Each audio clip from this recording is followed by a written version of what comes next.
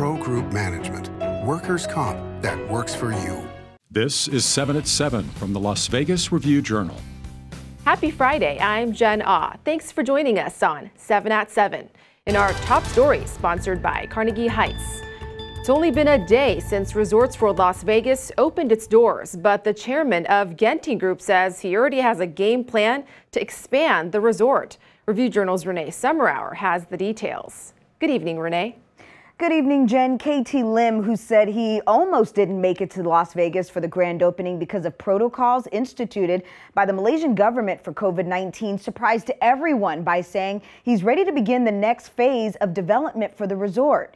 Resorts World didn't use the entire 88 acres it acquired from Boyd Gaming, and people on the pool deck looking south down on the strip could see the vacant lot.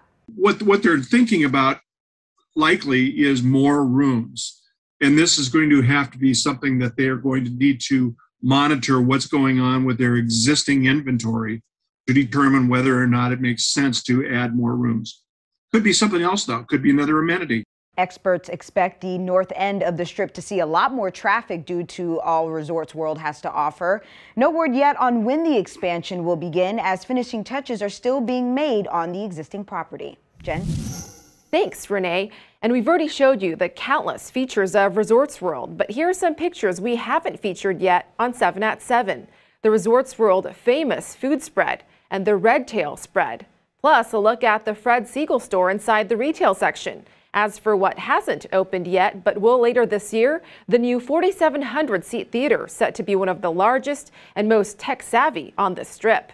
In other news, the teenage girl accused of murdering her father along with her boyfriend pleads not guilty in court today. 16-year-old Sierra Helseth and 18-year-old Aaron Guerrero are accused of fatally stabbing Daniel Helseth in early April before fleeing to Salt Lake City, where they were arrested.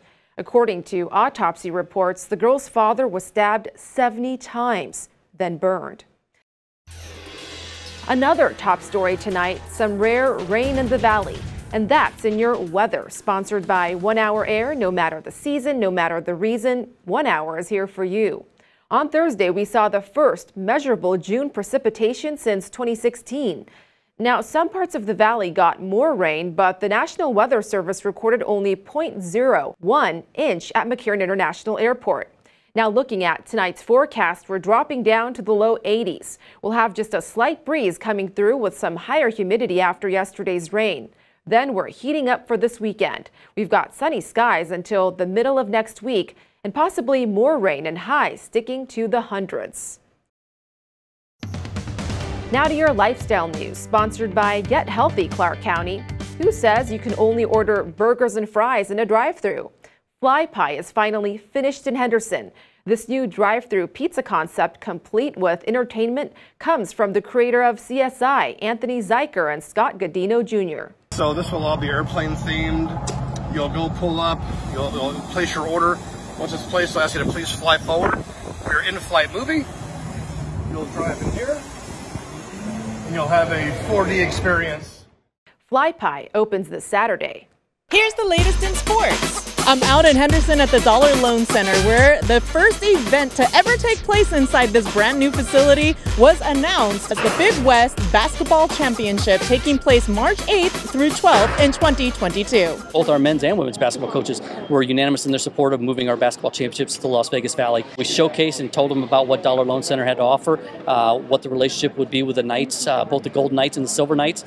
They just loved the opportunity and loved the opportunity, particularly to be the first event here in Dollar Loan Center in Henderson. Just as the way the calendar laid out in terms of when we thought we could actually get the building ready to open, it turns out that the conference tournament fit right in that timeline, and so March 8th of 2022, we'll host the entire both men's and women's conference basketball championships. Over a 5-day period, it'll actually be 10 different events that'll take place here at the Dollar Loan Center. Sports betting sponsored by Las Vegas Paiute Tribal Smoke and Cigar Shop. The Canadians were underdogs in every game, but they still managed to eliminate the Golden Knights from the postseason. The Canadians earned a 3-2 overtime victory in Game 6 as consensus plus 120 home underdogs. Montreal was plus 400 at Circa Sports to win the series before it started and 13-1 to win in 6 games. The Canadians now await the winner of today's Game 7 between Tampa Bay and New York.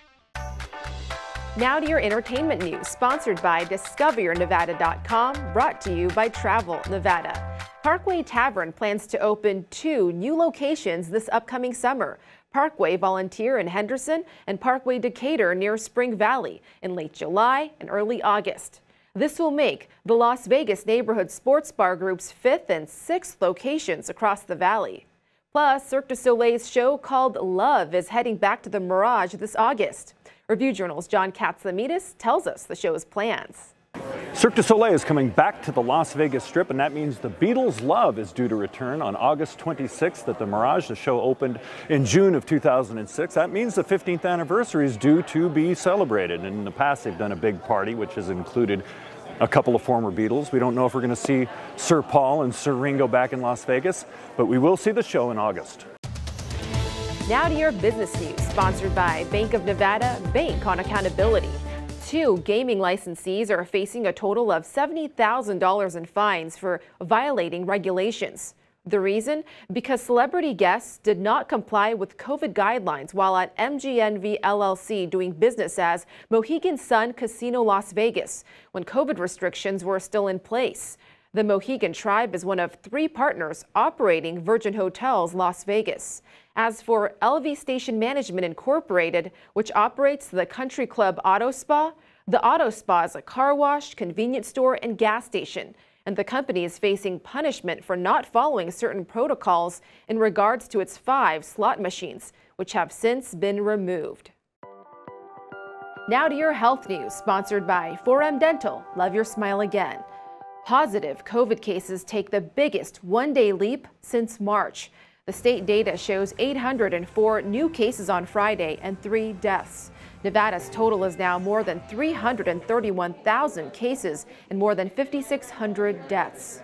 Plus, if you're planning on traveling to Hawaii, the state plans to relax testing rules for vaccinated U.S. travelers in 2 weeks. However, you must upload your vaccination card to the state's website and bring a hard copy while traveling. Thank you for watching 7 at 7. If you have Amazon Fire TV, just search Review Journal to download our channel. Watch Las Vegas breaking news streaming live on your OTT device. We'll see you back here on Monday for more 7 at 7. Until then, hope you have a great weekend. Review Journal Studio, sponsored by Adam Kuttner. Get the maximum settlement as quickly as possible. This 7 at 7 update, sponsored by Pro Group Management. You're watching 7 at 7 from the Las Vegas Review Journal.